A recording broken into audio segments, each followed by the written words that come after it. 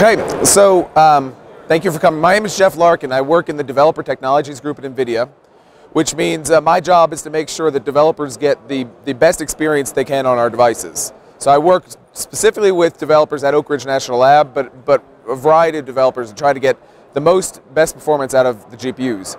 In addition to that, this year I became the representative to OpenMP for Nvidia. And so I wanted to kind of talk about what is our position, what are we doing with OpenMP. So as you know, OpenMP of course is the standard when you want to do parallel programming with directives. It's been around now for more than 15 years, and especially as multi-core CPUs have become commonplace, it's become really important skill for people to know OpenMP and to use OpenMP to have parallelism within their codes. In 2010, there was a lot of discussions going on about how OpenMP can be used with accelerators, with GPUs, with things like Xeon Phi, with DSPs, any of these things that are not CPUs, but an additive technology, these additive accelerators. And we wanted to be a part of that discussion because we have a lot of experience, obviously, with parallel processors and attached parallel processors. So we joined in 2010, and then, or excuse me, 2011. And then in 2012, our first real contribution that we made to OpenMP was around the Teams construct, which eventually became part of OpenMP 4. And I'm going to mention a little more about that in a moment, so I'll kind of glaze over that right now. In 2013, earlier this year, of course, OpenMP 4 was released, and that includes support for accelerators and GPU-like devices. And so, as you can see, all of this moves very, very rapidly. From discussions in 2010, just the beginnings of how can we support accelerators, to this year having full official support for accelerators in the standard. So it's moving very rapidly. But the question that I keep getting asked is, why on earth does Nvidia care about OpenMP? Because we don't make shared memory parallel processors, and that's what people think OpenMP is about. Because traditionally that's what it has been designed for. But with OpenMP 4, of course, the target directive in particular, OpenMP has really broadened its scope to more devices and different types of parallelism, SIMD parallelism, the Teams style parallelism that I'll discuss in a moment, and really broadened its scope. And so it's really important to Nvidia that we're a part of this. From our point of view, when a developer decides they want to write their code for an Nvidia GPU, they have a choice to make of how they write that code. The simplest for many users, if you happen to use math libraries, common math libraries like the BLAS and LAPACK, sparse linear algebra, dense linear algebra, you can take libraries and pretty much little to no change to your code. You can drop in this library and get acceleration. That's a very small class of users that can take advantage of that. On the far opposite end are the parallel programming languages. That's CUDA. That's OpenCL, where you can take your code, you have the maximum flexibility of how to take the parallelism in the code, map it down to the hardware, but of course you have to make substantial changes to your code in order to take advantage of that. And for many users, that's not desirable. We believe compiler directives like OpenMP sit well in the middle. They're very close to drop-in acceleration, and that you don't make major changes to your code. They're very additive to your code. But at the same time, you can get a lot of the same flexibility that you can get out of a parallel programming language to really get good performance and really express the parallelism down to the hardware level. So for us, having compiler directives, having OpenMP is a way for us to reach a much broader set of developers. Back in the early parts of GPU computing, these were grad students who just really wanted to do whatever it took to eke out that last bit of performance out of the GPUs. That laid the groundwork for parallel languages such as CUDA, and that, of course, exposed more developers to parallel programming, to GPUs. But in order for us to continue to reach more and more developers, we have to make GPUs more accessible, and OpenMP is one of the approaches that we're taking to do that. So I want to kind of expose you to one part of the 4.0 specification that I think is doesn't get enough attention, and it's one that really does open up a new level of parallelism to OpenMP and makes programming OpenMP for GPUs possible, and that's the Teams construct. So here I have just a traditional parallel for loop that everyone has seen before. What this says is I take this loop and I want to run the iterations of this loop in parallel across a team of threads. So if you imagine I'm setting OMP num threads to 8, I now have a team of 8 threads, and the iterations of this loop are going to be distributed across those threads. Now in OpenMP 4, if I want to take that and move that to a device like a GPU, like a DSP, like a Xeon Phi, I can now add the target directive. And what the target directive does is it says, look at what data I need, wrap all that data up, offload it to an accelerator device, move my entire execution to that device, and then run in parallel across a team of threads. And so that's the first step towards getting an accelerator working with your code. Now, for certain types of devices, that's a great solution, that's far enough. But for a massively parallel processor like a GPU, it's really beneficial to expose one more level of parallelism. And in OpenMP, the way you do that is with the teams construct. And so here, for convenience, I'm actually using the combined constructs in my code. So similar to a parallel for, here I'm using a target teams directive.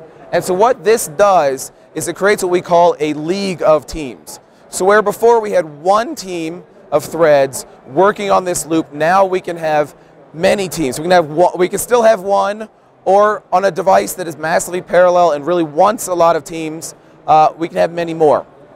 And so we create a league of team, and then I'm using the distribute directive to take that same loop, and I say, first what I want you to do is break it up and distribute it across my team. So each team has some section, some chunk of that loop, and then within each team, run it in parallel. So here's what it looks like. So here is my first example I showed you, where I have an OpenMP target and an OpenMP parallel for, and so the execution and the data is going to get offloaded to the device and run in parallel on, say, as I said before, 8, 16, some fixed number of threads. Now, for some devices, this is perfect. But for a GPU, which is a massively parallel device, we really want to expose the parallelism a little bit differently. And so, in this example, what I've done is by introducing the teams, you see here, I'm doing the same computation. I'm starting at 0, I'm ending at n-1, but now I've broken it up in a way that can run well on a massively parallel device. Each of these teams is independent of each other, but I'm getting all of the same work, the work done.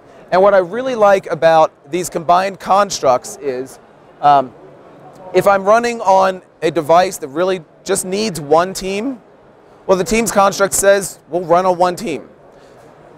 If you're running on a device that wants many teams, wants that level of parallelism, you can use the same code to achieve that. So on the surface, I don't even need to think about how to break up my code. I don't have to think about the complexities of what if my block size doesn't divide into my loop nest.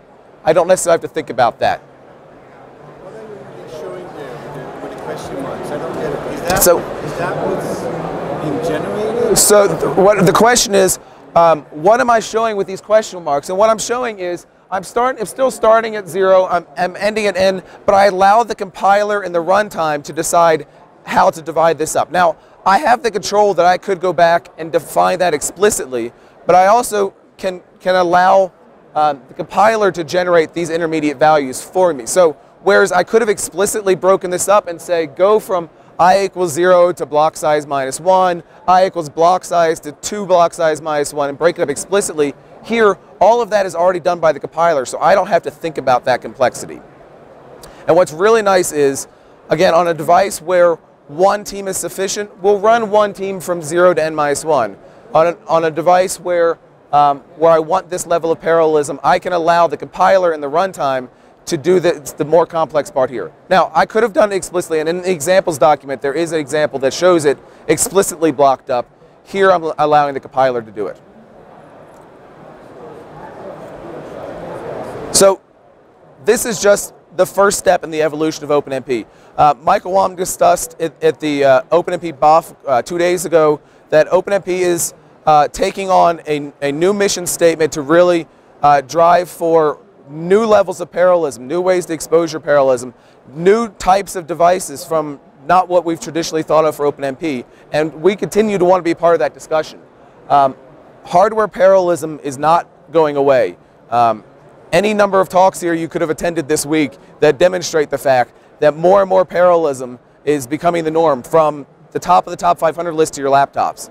And programmers absolutely want a simple, portable way to program for that. And OpenMP is a great solution for that. We're really working for, 4.0 is one step in the process. We're working on 4.1, we're working on 5.0, and going forward, how we can extend OpenMP to a broader range of devices. And from my perspective, I believe 3 things I want to call out as my goals is improved interoperability with other programming models.